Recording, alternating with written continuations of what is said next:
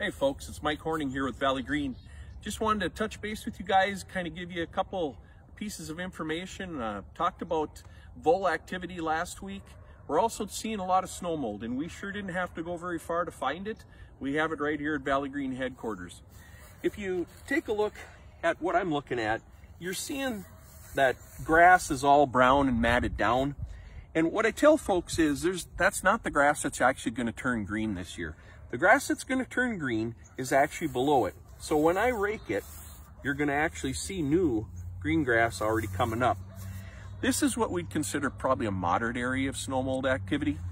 If I go over to this part of the yard, it's bad. Really matted, and as you can see, really flat. So what I tell folks is, if the grass is laying this way, then rake it this way. So you'll see it's laying this way.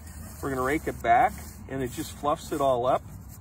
And you don't need to rake it hard, just a nice light fluffing to get that grass to pop up. What you're going to see is we get some more sunshine, a little more rain, and we get out there and get some fertilizer on it. The lawn's going to pop right back into shape for you. If you have any questions, give us a call at the office, or you can come onto the website, valleygreen.net. We sure appreciate your business.